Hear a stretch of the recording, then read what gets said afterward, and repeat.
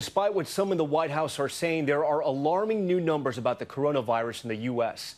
22 states and Puerto Rico with infections on the rise. Arizona and Texas today setting new state records for hospitalizations. Florida's numbers soaring. Here's ABC's Zareen Shah. Tonight, coronavirus cases rising across the country. Florida setting another record, reporting 2,000 cases in 24 hours for the second day in a row. This as beachgoers continue soaking up sun in Miami. Florida's governor saying an outbreak among farm workers and increased testing in nursing homes play a role in the surge. We're doing 3 times as many tests a day now than we did at the end of March. But Key West's mayor citing tourist traffic. I have a concern there. We would certainly like to welcome in all of our tourism, but we would like it to be respectful and responsible.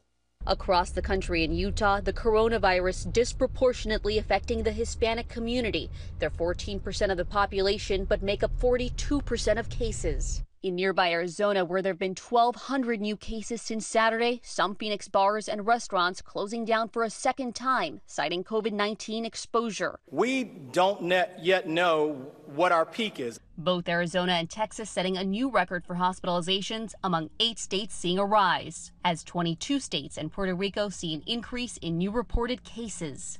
The challenge is that parts of the country, states like Texas, Florida, Georgia, North Carolina, South Carolina, where you see those outbreaks right now, never really reduced the number of cases substantially.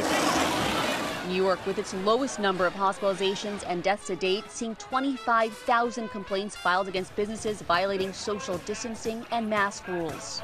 A bar or restaurant that is violating these rules can lose their liquor license. We are not kidding around with this. You're talking about jeopardizing people's lives. And in South Carolina, tourists flocking to Myrtle Beach. Hotels there filling up to almost pre-pandemic levels, despite more than 700 new cases in that state. And Tom, we've seen those increases nationwide, but so far just Oregon and Utah delaying the next stage of reopening. Miami's mayor saying he's going to closely look at the numbers coming out of this weekend, possibly considering new measures there. Tom? Zareen, thank you. Hi, everyone. George Stephanopoulos here. Thanks for checking out the ABC News YouTube channel. If you'd like to get more videos, show highlights, and watch live event coverage, click on the right over here to subscribe to our channel. And don't forget to download the ABC News app for breaking news alerts. Thanks for watching.